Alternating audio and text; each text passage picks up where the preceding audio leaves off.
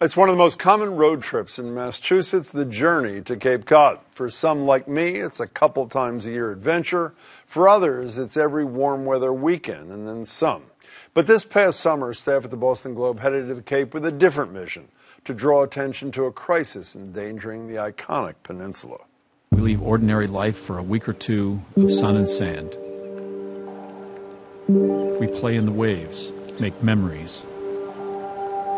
But the Cape we love is under siege. The warming planet is attacking its shores, its habitats, its essence at an alarming pace. This is insane! Year after year, we come here to play. This time, we come for our reckoning. And their new feature, At the Edge of a Warming World, a Globe team chronicles the dangers ahead, as well as the many ways climate change is already permanently changing the Cape. The author, Globe columnist Nestor Ramos joins me now. Nestor, it's good to see you, along with the State Senator for the Cape and Islands, Julian Cyr. Senator, it's good to meet you too. Thanks for being here. Can we start with the Oman family? John, because I know this joint from years ago. John Oman and his son Liam owned this clam shack, Nauset Beach. They thought they had years to go. And then all of a sudden, a storm hit and the building was leveled last year. Here they are. It was just a perfect storm. 80 feet of 30-foot high sand dunes gone in 13 hours. It took away so much. I thought maybe, we're probably going to lose maybe 30 feet. It's a very violent storm. There are a couple roads that continue farther out on Google Maps but do not exist anymore because they've been cut off by the water. You know, it'd be comforting if that was aberrational, but as you tell, the beach erosion, the beach disappearance is at record levels. What's the number of feet per year? It's about 3 feet on the outer Cape, though it varies a lot north to south. Dramatically more than, as you say, thousands of years before. Yeah, for thousands of years it was pretty slow and steady, and then the rising seas have really increased the rate. How did this happen? Now, they said to you that they thought they had 10 years left, enough for the father to retire, for the son Liam, after which obviously the place had been renamed, to do something with it.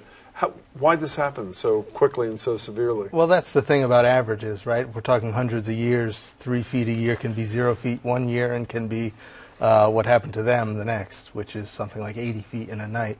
Another effect of climate change, as some of the scientists I talked to describe, is that these storms are more frequent in addition to being more powerful. And so you end up losing huge chunks, much bigger than they did in any of the 30 to 40 years there. You know, Senator, long before you know this, they may not know this, long before you were state senator, you had an environmental background as an intern in the White House, obviously in the State Department of Public Health under Deval Patrick. But the sense I get as a frequent Cape traveler, it's totally anecdotal, people are in total denial about how fast this is coming and how severely it's coming. Am I wrong? Well, I think for Cape Codders who've been living on the outer Cape, this is something we've been witnessing and seeing, and why I really love this piece, right, is it shows really shows what we've been seeing. I think what's changing is the acceleration of it. So the piece talks about Boston Beach, which around the corner from where I grew up and where I live. You're a Truro kid. Truro kid, yeah. I remember when that broke. I think it was a nor'easter in 1993, and it's significant because the Pamet River sort of runs there. I remember that. What's changed is the acceleration of it. So why are people not moving back? I mean, it's so obvious to me that instead of fortifying, which I guess is the term of art, retreat is the direction people should sanely be going. I mean, fortunately for us, we've got the Cape Cod National Seashore, so you're only talking about a few, really dozen structures that are actually on the barrier beach. The bigger challenge for us is going to be, communities and villages like Provincetown or in Chatham, Route 28 along Pleasant Bay. That's where we're going to have to really figure things out. Well, and also one of the big challenges is what happens with the water and what have that industry. Here's Eric Hess, also from your work, a fisherman and a captain. Listen to him. Things really changed pretty dramatically, as if there was some kind of tipping point. The water got really hot that summer, and the fish just didn't come back, the way they always had that winter. We didn't really know what to do with ourselves. I read one statistic that blew my socks off in this piece about the water is warming faster in parts here than what? About 99% of the world's oceans. And why is that? Well, it's pretty complicated. How about the simple version? The simple version is that all the melting ice far north of the Gulf of Maine is freshening the water up there that for centuries has flowed into the Gulf of Maine and made it cold, quite cold actually for its latitude. That's why the species of fish that we eat there are cold water species. And all that fresh water isn't as dense as salty water. And what's the consequence of this accelerated heating, warming of the water? Well, it's huge. The ripple effects are vast, right? Like if you're a cod, you can maybe survive it, but not when your population's been overfished already, and they're particularly susceptible when they're young. And then you've got invasive species coming in, the green crabs that feast on eelgrass and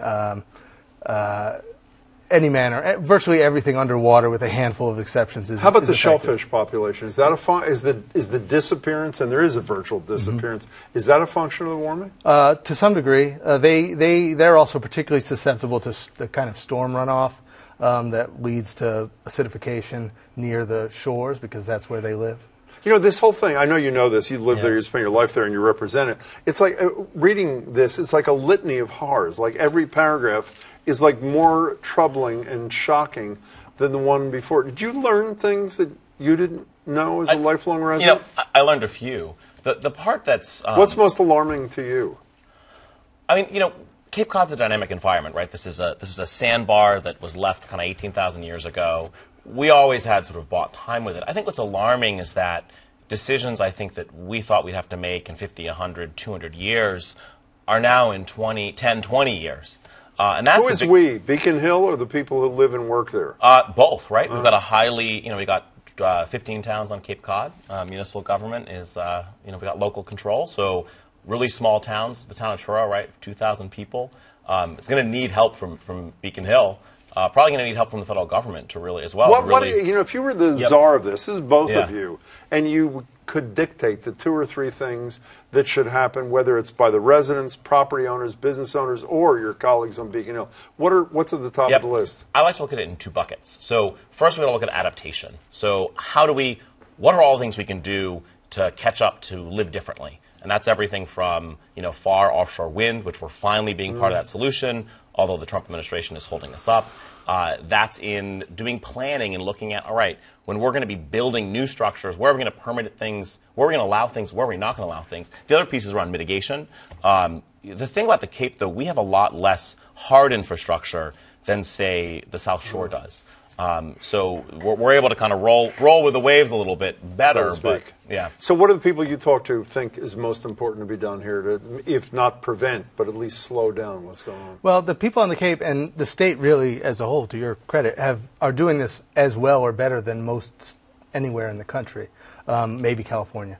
But to your other point, which I think is really instructive, some of these town governments simply don't have the resources or even really the sort of apparatus to solve these problems, right? Like town government and state government are necessarily deliberative.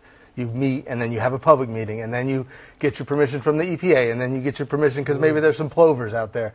And it takes years to solve a problem that with one winter, a storm could solve for you real quick. Is this going to cause people to get religion? We only have 30 seconds left. This piece, it caused me. I knew a lot of it. I didn't know nearly all of it. Is it going to cause people to get religion and appreciate the urgency? I mean, I sure hope so. Most of the Cape Codders I talk to, we've got religion. We see what's coming. We know what's coming. Maybe we don't have the resources to exactly figure out what that should be. But we've got to move really swiftly on this. I'm hoping, I know we'll be taking action in the Senate on this. I appreciate we've been working hard on it. The problem, though, is just so big. We're probably gonna need double the resources we even think we're gonna need. Hope you get them, Senator. Good to meet you. Thanks so much, Nestor. Congratulations to you and your colleagues. Great work. Thanks, Jim.